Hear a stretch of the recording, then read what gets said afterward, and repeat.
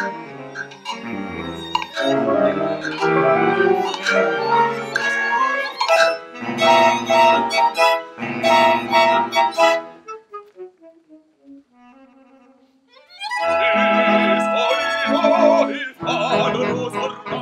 was your first impression of this opera when you heard about it, and why did you decide to produce it here in this context at Villa La Pietra?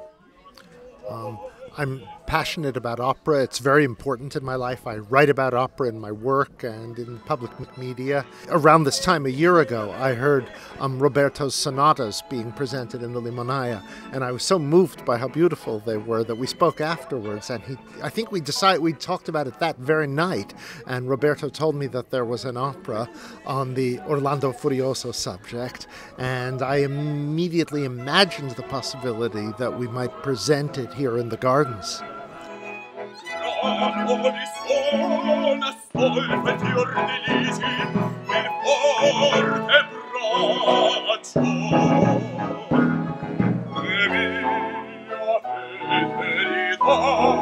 This is the second time your opera is performed in a very different context from the first one. I want to know your immediate reaction to this performance in these beautiful grounds and with so many different elements.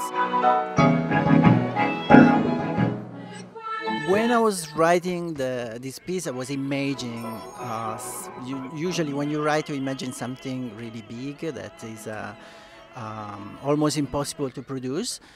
But tonight it was like beyond the imagination. So to have this amphitheater here, and the story is inside the forest. So this garden was like the perfect set. We didn't need to do anything about the setting, and also to have, of course, all the students of the villa, because I'm here teaching an opera class,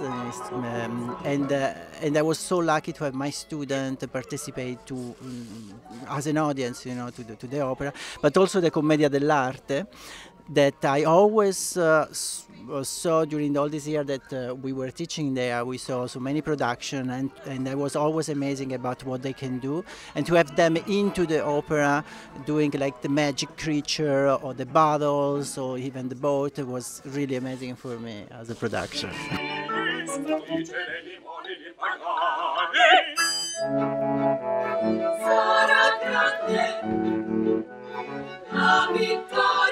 Quando scrivevi questo libretto, pensavi a un allestimento di questo tipo?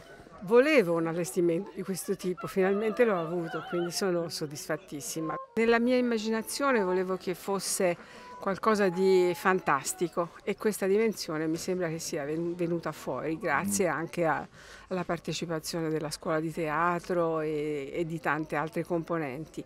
Fra il sognante, la favola, un po' meno epica del poema originale, ovviamente, nessuno azzarda a toccarlo, però è la nostra dimensione.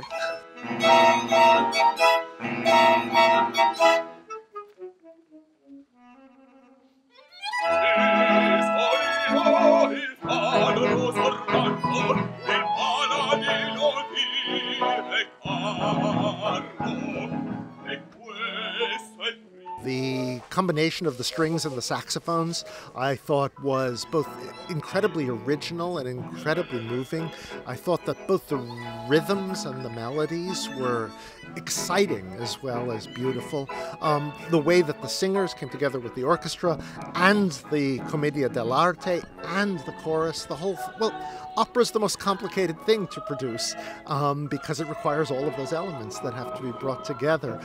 Fundamental was Roberto's music, but the way that all of these different teams participated, I mean, just the lighting is an indispensable and incredibly complicated piece. So I was deeply, deeply moved by the magic of the way the whole thing came together, and also moved by the acoustic of doing it in the night air in this space. I thought the sound of it in the night air was really magical to the ear.